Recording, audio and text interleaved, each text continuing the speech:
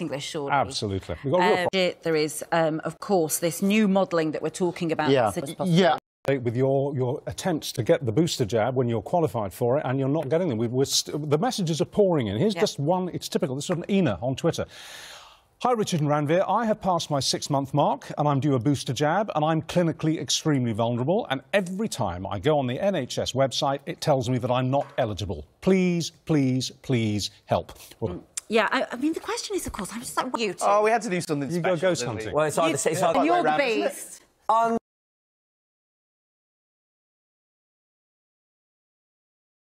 If they're being asked to go, they will go. And I was reading that. Do you think that that is true, that some people, many people, haven't actually particular is extremely effective? Yes, it's 96% effective. But how long? COVID, it's always an unfolding story, and we've just got to keep the watching. science is suddenly make 9 million more Brits for the booster, so they think, let's just get more and more people into social media savvy. So, you know, advertising campaigns like this, which are going to be on digital formats as well. Totally, yeah. So are you hopeful that with this